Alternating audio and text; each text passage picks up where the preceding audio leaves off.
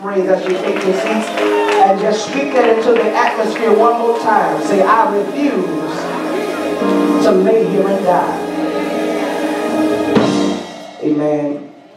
Many of us, when we begin to experience so much destruction and so much disappointment and so many setbacks, we begin to accept it as a normal reality for our lives.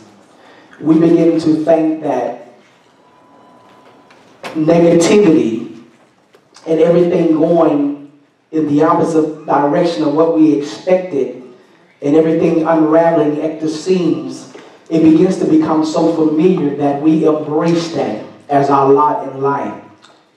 We lose our hope. We lose our expectation. We stop anticipating anything good happening to us because we become so accustomed to everything negative happening. There are many forms of death. Death is not always physical, and a lot of times it's because when we begin to experience physical death, the death of a loved one, the death of someone that we care dearly about, it begins to cause us to be so disturbed and so hurt that it affects us to the point where we sink deep into a level of depression because we have experienced the loss of someone. And it drains us of our ability to even have the energy and the motivation to want to move on beyond this. Many of us, we're sitting in here and we're dealing with excessive grief. We're grieving over the loss of somebody. We're grieving over the loss of someone that we love. And many of us, we're sitting here in the back of our minds, we're wondering, why did God allow this to happen to me? Why, if God loves me, how would he allow something so painful to happen to me? Why did this come into my life? And so because we begin to get so familiar with death, we begin to embrace that. Things begin to die all around us. Amen. It is not just the physical death. Sometimes it's the death of our hopes, our dreams, our expectations, our ambitions. If we set out to accomplish something and it doesn't happen within the time period, or if it appears that we have failed, that we attempted to open a business, we attempted to try to do something that we feel that God placed in our heart to accomplish, and when we're not able to accomplish that, we see the very thing that we was hoping for, the very thing that we were striving after, when we have to sit there and watch it die, when we have to sit there and watch it dry up in our face, it begins to dry up our faith and our expectation for anything else to ever happen or anything else to manifest itself. And so you need to understand that God is doing something new in your life. Glory to God. That some of you here today, God brought you here for the specific purpose to break the spirit of death off of your life. And when I'm talking about death, I don't want you to limit death to the physical aspect or someone dying physically. Many of you in here, your motivation has died, your drive has died, your ambition has died. Many of us, we're sitting in here, we have watched marriages die. We have watched relationships that we thought that this was going to be the one where I can experience happiness. I finally found a man that would love me. I finally found a woman that could appreciate me, but you have to sit back and watch that relationship die. And now you have, glory to God, pretty much given up on the expectation of life. But look at somebody and tell them the devil is a lie. You have to get to the point where you understand that the word of God is preeminent over everything else in your life. That the word of God is solid. And today God brought you here just to tell you that you will live and not die. Many of the times, because death becomes so familiar, death becomes so common around us, we embrace it as our own.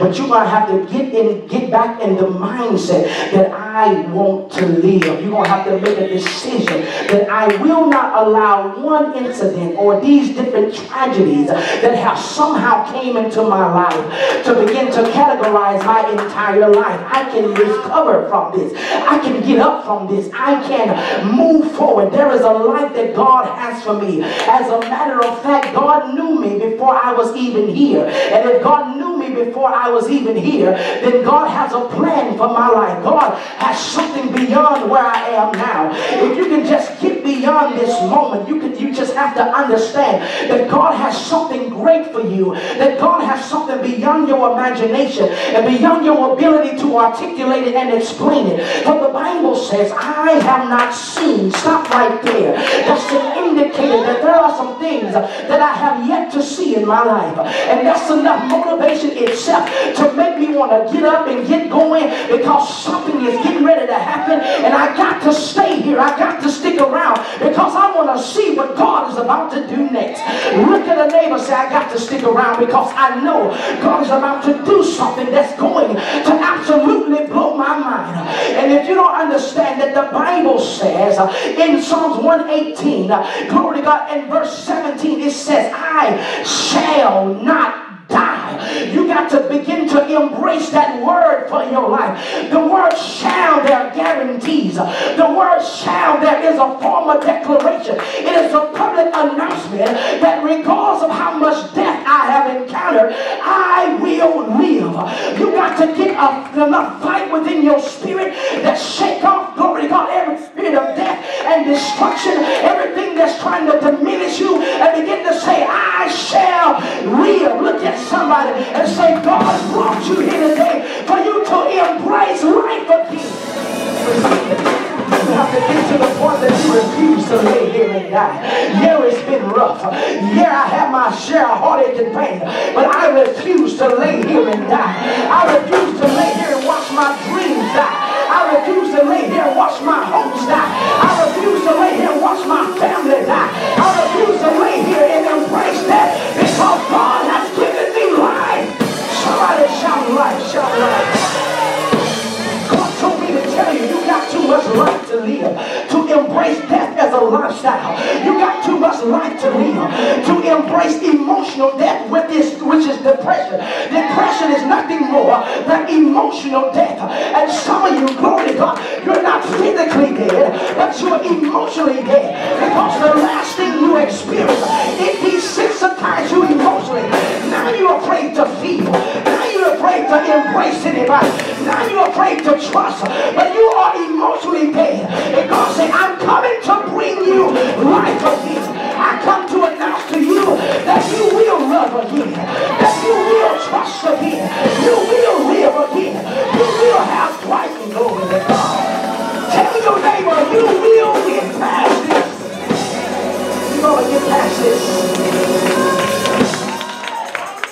You have to refuse to lay here and die. You have to make our feel a priest working on it. You have to decide that you want to live. You got to decide that my future is going to be better than what I'm going through now. My future alone is enough to get me motivated. The expectations of a better life is enough to make me motivated, because I just want to see what God is going to do. You have to understand that what you have to experience is nothing compared to what you're getting ready to experience. Look at a neighbor, say, God is about to do something that is absolutely going to blow your mind. And I know it may be difficult, it may be complicated for you to embrace what I'm saying because of what you've been going through. But the Bible says God is not a man that he should lie. If God decrees a thing, it shall come to pass. Look at somebody, say, you will live. Come on, have a seat, have a seat.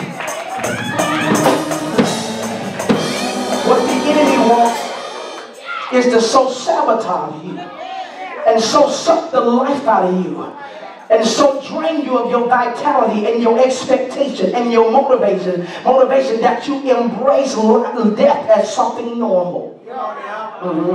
When something dies, that means that it ceases to exist, that it is no longer here, it is no longer moving, it no longer has a pulse. And some of you, I come to tell you, man of God, I come to tell you, woman of God, the things that God is about to resurrect, because it is dead, but that is the power of God. God has the power to resurrect anything that is dead. If it was ordained by God to live, I hear the Spirit of God say, I'm about to breathe on it again. I'm about to resuscitate everything that glory to God the enemy tried to bury. Hallelujah, glory to God. I hear, glory to God, this is your season for a Lazarus experience. They already buried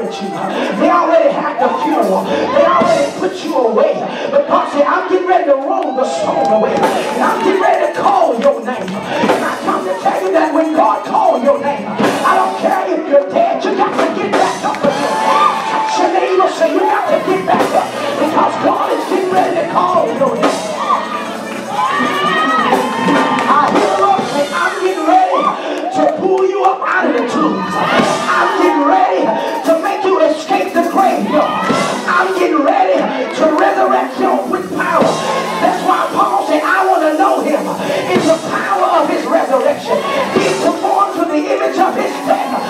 I want you to know that when God speaks a word, that word comes with so much power that it goes to every dead aspect of your life. It begins to cause life to come again. And I hear God say, I'm waking up